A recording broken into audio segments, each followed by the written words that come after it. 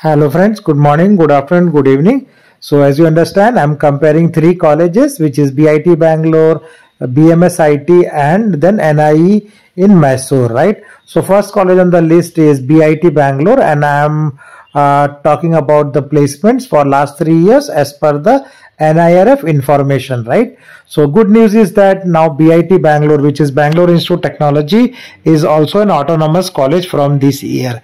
So it will be at par with all the two other options, which is BMSIT is also autonomous, and same goes with NIE Mysore is also autonomous.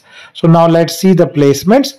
So in 2021 passing batch, around 940 students were eligible to sit in the placement, and out of which 535 students got placed. So almost like 60% placement was there, with the median salary of 4.8 lakhs, and 81 students went for the higher studies.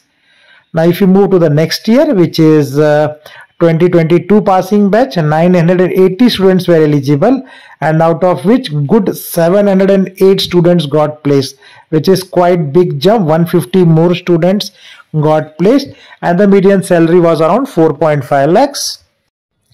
And in the current year, which was 2023 passing batch, which is the latest information available, out of 846 eligible students, 659 have got placed with the median salary of 5 lakhs. So there is a good increase in number of placements as well as median salaries. BMSIT, BMS Institute of Technology in Bangalore. This is also an autonomous engineering college, and if you see the number of placements or students who are sitting for placements were 724 on the 21.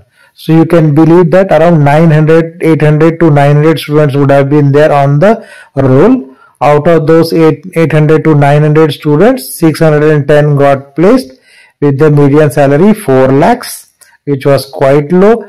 But the next year, 778 were graduating in a minimum time, and that time 640 students got placed. So that is a similar placement number, 640. Median salary increased to quite good, 6 lakhs. Next year, which is 2023 batch, right, which was the latest placement year, 888 were graduating in the minimum time frame, and the number of placements were 741. So there is a big jump of 100 more students got placed. So now placed students are 741. Median salary was 6 lakhs. So you can see it has remained, median salary remained constant, but the number of placed students they tried to place in the recession year was 741, which is called good. And next college on the list is like NIE Mysore. So this figure are for NIE Mysore, the third college on the list, and this is based out of Mysore and affiliated to VTU, and it's an autonomous college. So one of the old and established college. They have a good alumni like Narayan Murthy, who is founder of Infosys, and then many others. So if you talk about the NRF placement detail for last 3 years, in 2021 passing batch out, around 763 students were eligible to sit in the placements, and out of that close to 617 students got placed with the median salary of 5.5 lakhs. So that is quite decent. And next year, like the number of students graduating again placed around 712, and out of which 661 students got placed. So almost like 40 more students got placed in 2022, and the big jump in the median salary, you can see it's like 7.5 lakhs. So which is quite excellent, and a number of students going for higher studies also reduced to 30 students only. And now you see in the next year, which is 2023, number of students graduating in a minimum time period was 825, and out of them excellently 788, that is close to 800 students got placed. And the median salary again became excellent, 7.8 lakhs, so very close to 8 lakh median salary.